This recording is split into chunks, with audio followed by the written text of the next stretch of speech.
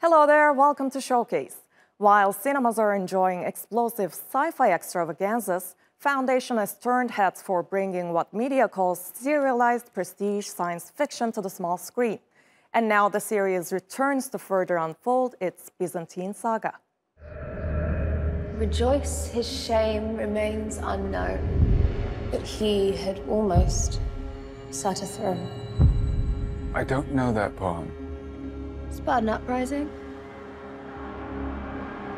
The new season of Foundation takes place a century after the previous finale.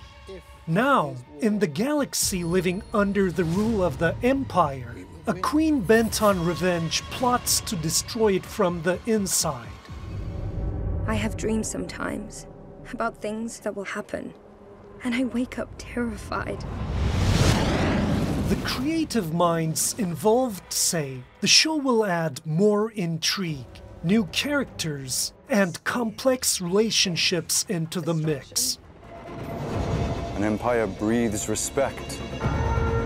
It requires it for its life. The Foundation is a threat to me. And that is where Foundation distinguishes itself from its silver screen peers. A good number of blockbuster sci-fi films are considered B-movies with big budgets.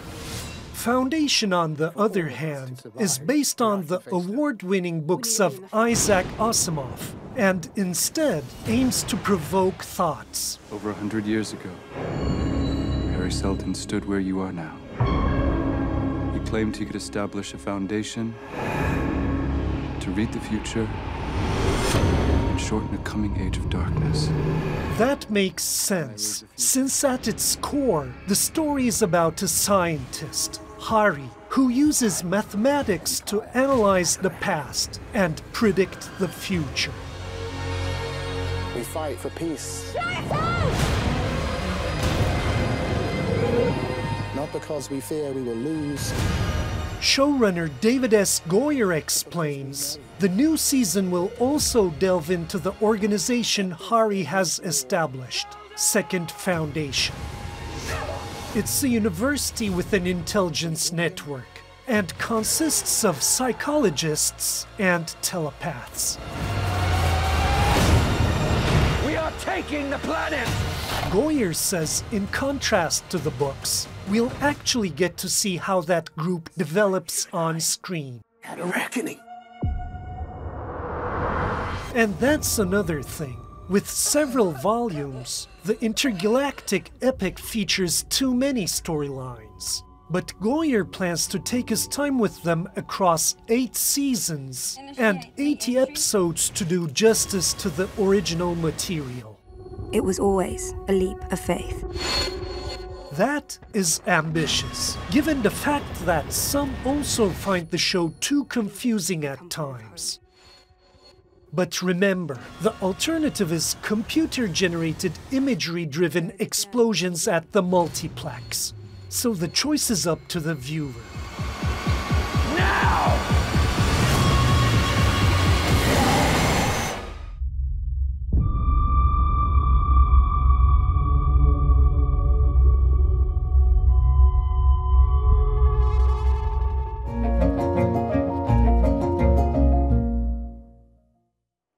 In the Name of the Father looks at the sectarian conflict in the United Kingdom when it was at its peak.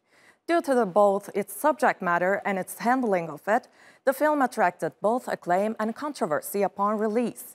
And as Alican notes in our movie almanac, there's a timely aspect to its 30th anniversary.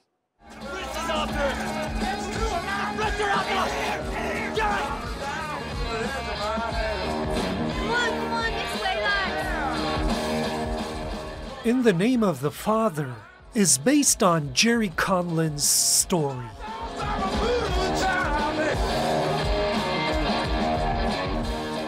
He's an Irish youth, forced to confess to the 1974 Guildford pub bombings. Both him and his father are sent to prison even though neither were involved in the act. Looks like they're coming out of everywhere. I'm gonna shoot your dad. What did you say to me? The story centers on their struggle to prove their innocence against the odds. The actual bomber, Joe, has confessed to the act, but that information is not shared with the public. He's ready to shoot my dog! He's ready to kill my dog!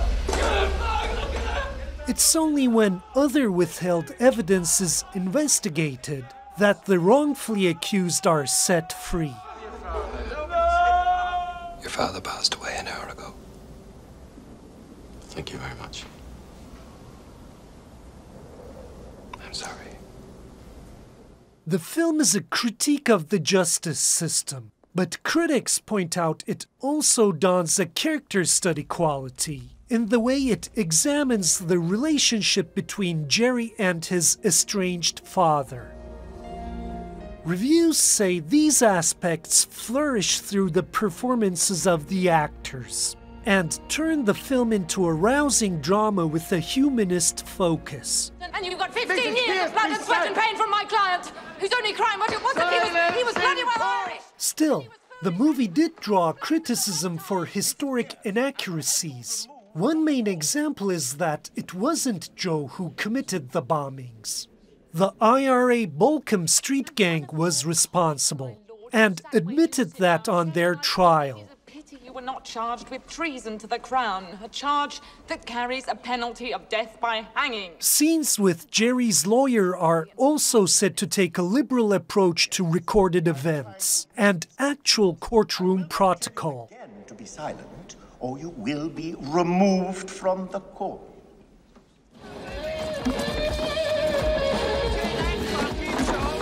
Get that child out of here now! It's not, come on now! 2023 not only marks the 30th anniversary of this controversial movie, but also the 25th anniversary of the Good Friday Agreement, which ended the conflict that the British called the Troubles. But incidentally, the new IRA announced in the new year that Ireland still remains under occupation and that it has rededicated itself to use all means to end British rule. And that statement lends both anniversaries another layer of importance. Your brother, Jerry! Oh my God!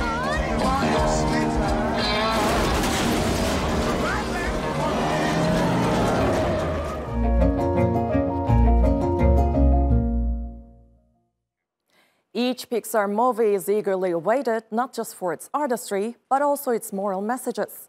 And the company's latest feature, Elemental, delivers that message in a rather unusual but fitting way. Meet the residents of Element City.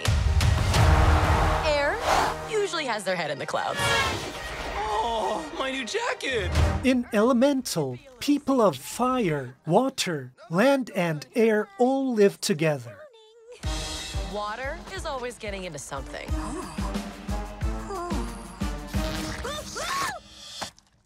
But due to their natural differences, there is prejudice within their society. And it's in this kind of atmosphere that a girl made of fire and a water-based boy strike up a friendship. But we all live by one simple rule. Elements cannot mix. They hang out in the city, learn about each other, and eventually work together to solve their problems. So you've never left Firetown? Sorry, buddy. Elements don't mix. Critics say using nature's elements to talk about such issues as diversity, setting aside differences, and self-discovery is a fresh take on these vital topics, and that the film encourages viewers to be open-minded at a time when there's great cultural division. See a change in you.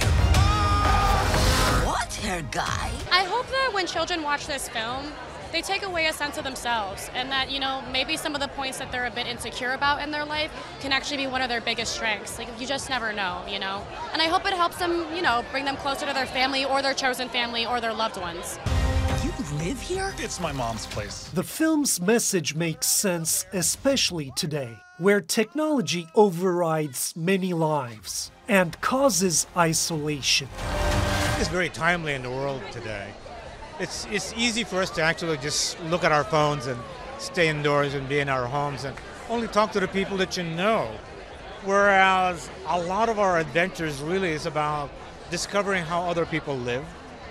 How else can you understand how, even though it looks like we're very different, we're going to probably understand that at the very base, we are mostly all alike. Try this! Dad, those are too hot. I love hot food. Elements may not be mixtures, but in the case of this Pixar film, the combination of fire and water not only do not cancel each other, but also point to a future of coexistence. And dialogue between them is all it takes. Once asked what I wanted to do.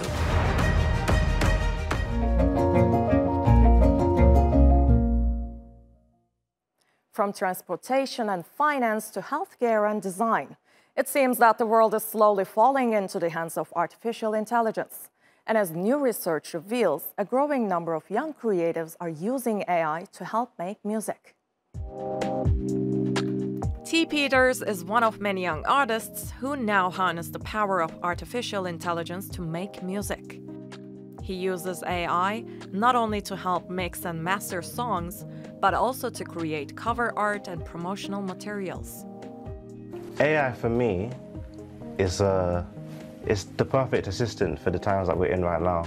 I can use the AI tool to kind of help me kind of generate ideas so that when I do get the money to invite my friends or invite other partners to help me, I can easily just show them what I did by myself and then they can add their own touch to what I've done. Youth Music surveyed nearly 3,000 musicians across the UK and found that 60% of them incorporate AI in their creative processes. The charity believes AI has hugely improved accessibility within the music industry.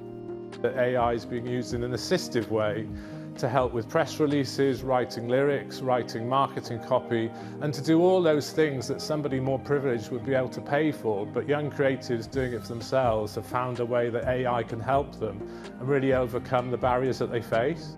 But not everybody is on the same page. It's supposed to come from sort of the heart or the soul, or when you come up with a rhythm, it's supposed to be a flash of inspiration. If someone's doing it for you or a machine is doing it for you, it's like, why am I making music in the first place? Although some musicians like Paul Martin are worried that AI will make music less special, those using AI say it's simply innate and nothing more.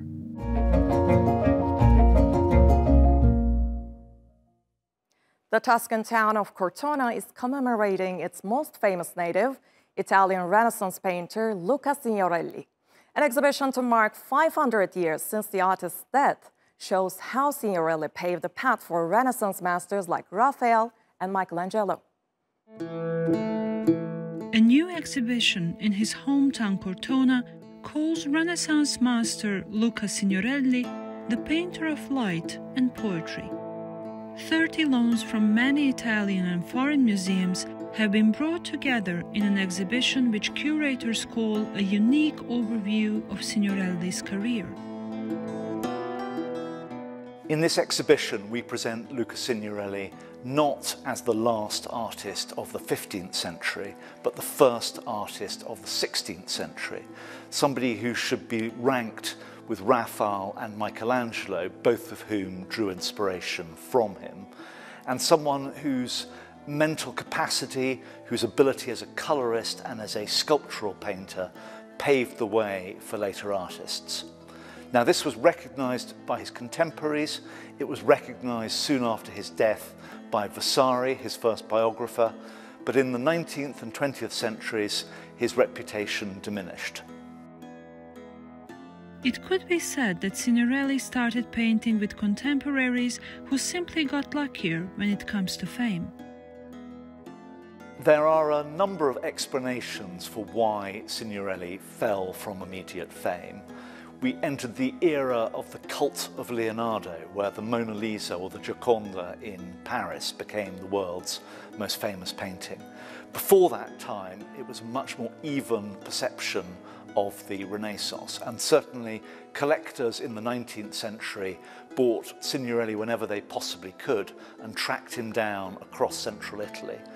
The challenge in this exhibition was to gather his works back in Cortona again after 5 centuries since his death. They had dispersed to as many as 12 countries and 80 collections across the world.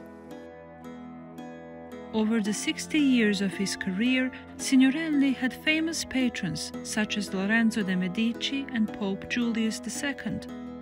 He was an extraordinary innovator of his time, painting figures that tell stories laced with passion, pain, outrage, and hope.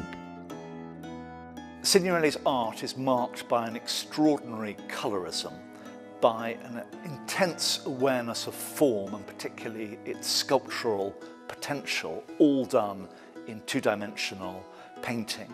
But lastly, by something that really marks him out from his contemporaries, which was his powers of visual imagination and invention.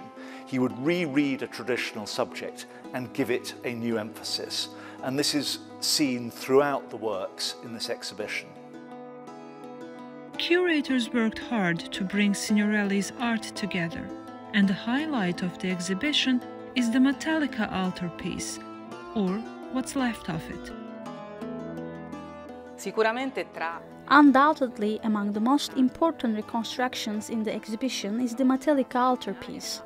This extraordinary work that has been lost since the 18th century because it was broken up into various fragments and sold. Today 7 are known, and for the first time we find all 7 in an exhibition. Some are owned by public museums, others by private collectors. But it is an operation that from a scientific point of view can finally bring a lot of novelty. With dramatic use of light, chromatic richness, and a profound mastery in the composition of scenes, it's easy to see how Signorelli's work inspired artists across generations.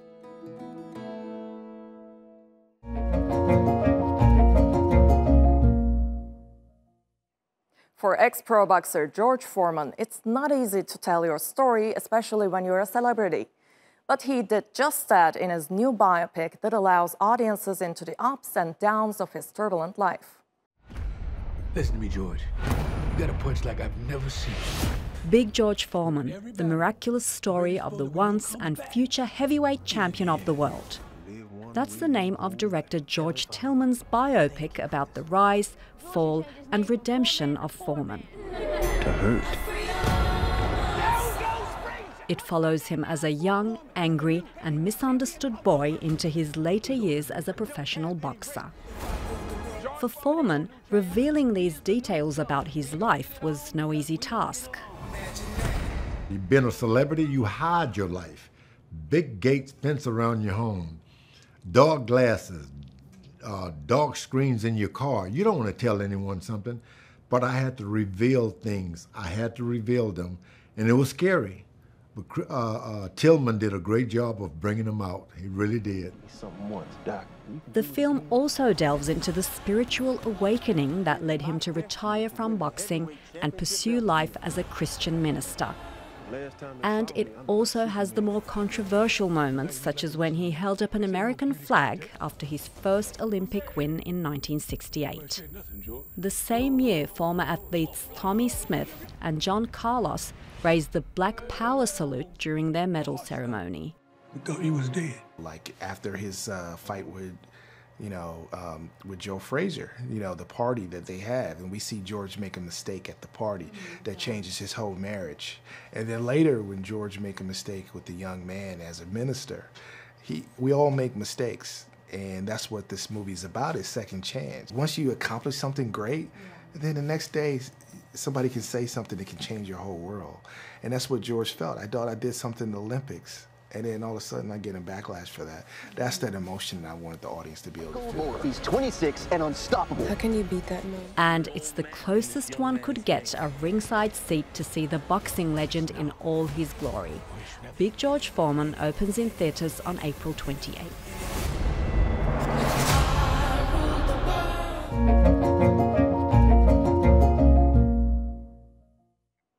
The National Frederick Chopin Institute in Warsaw has reopened after months of renovations.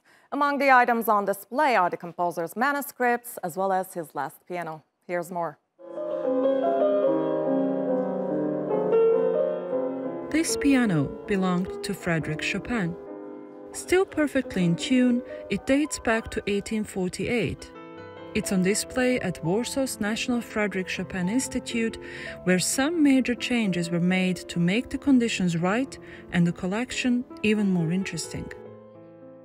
The main reason of this refurbishment was to create a good atmosphere, a good air condition for the originals, for the original objects, because they are very sensitive, and we've got to be very careful when we show them to the audience.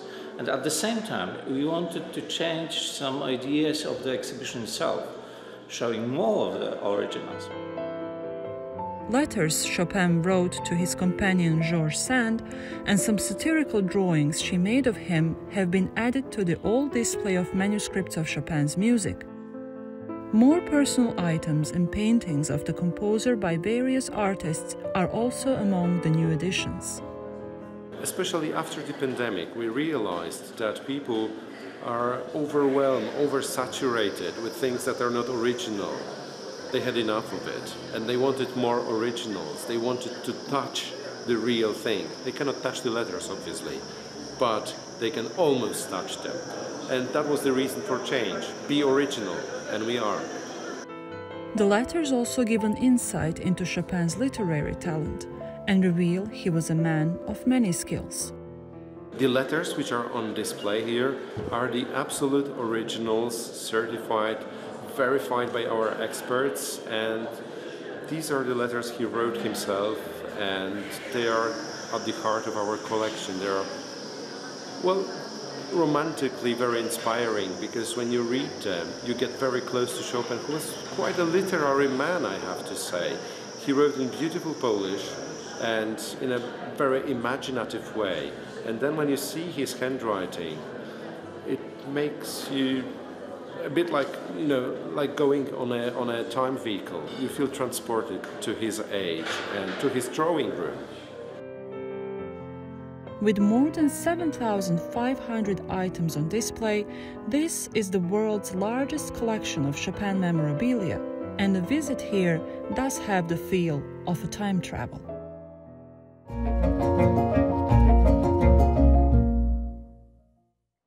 One of Germany's best-known artists is getting a permanent space in Berlin. The exhibition features dozens of work by Gerard Richter, with pieces reflecting the country's Nazi past taken center stage. The Neue National Gallery presents Gerard Richter, 100 Works for Berlin. The highlight of this series are pictures secretly taken by Jewish prisoners inside the Auschwitz-Birkenau extermination camp. The entire oeuvre of Gerard Richter is characterized by a tension between figuration and abstraction. The central work in the exhibition is the Birkenau, which was created in 2014. Gerard Richter deals once again with the theme he dealt with throughout his entire creative period, namely the examination of the National Socialist past and the Holocaust. The painting showing his Uncle Rudi wearing a Nazi German military uniform is also poignant, while this one features his teenage aunt, who was later killed during Nazi euthanasia program. As for Richter, he escaped from the communist East Germany to Dusseldorf in West Germany in 1961, and around 10 years later, he became a globally known artist. I believe that Gerard Richter is not only incredibly important for German art history, but also has a very important position for international art and art history in general. That's because he spent his whole life dealing with the basic theme of painting. What can painting do? What are its limits? What possibilities does painting have? And I think that the exhibition makes that very clear. We can really show the whole variety of figurative works, abstract works, glass and mirror works in the exhibition. The museum worked closely with the artists to develop the wide-ranged show, and both sides hope that in the future, artists from various fields will find different ways to present Richter's art in ever-new contexts. That's it for this episode of Showcase. I'm Esra Dürüst from me and the whole team here in Istanbul. Thanks for watching and bye for now.